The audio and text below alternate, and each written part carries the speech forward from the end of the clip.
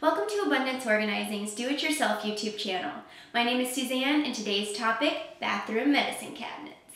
We've got all types of stuff in this medicine cabinet. We have toothbrushes, we have contact solution, eye makeup remover, we have medicine, we have deodorant, all on the same shelf here. It's all kind of mixed together. The way I'm going to start to organize this medicine cabinet is I'm going to take my super sticky Post-it notes and my Sharpie marker, and I'm going to write out different categories so that as I'm unloading the current medicine cabinet, I can have different categories in place that I can put the items in. So for example, I'll have a category for eyes, one category for nails, skin, hair, different parts of the body that you would use your products for. Those are going to be my categories.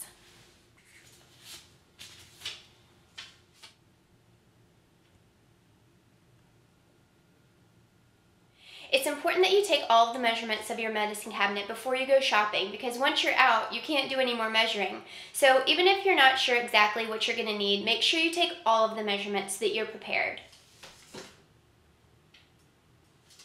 So now we're done with our organizational remodel of our bathroom medicine cabinet. Let's take a look. Here on the door, you can see that we've utilized this space by adhering stick-on hooks to the door. This is great because it doesn't require any tools and it doesn't cause any damage to your door.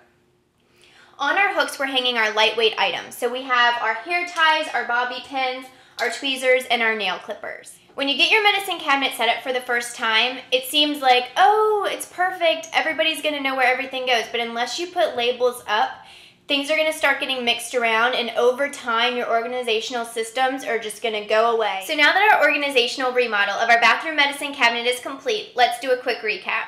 The main thing is that it's okay to be creative. There's no set way to organize your medicine cabinet.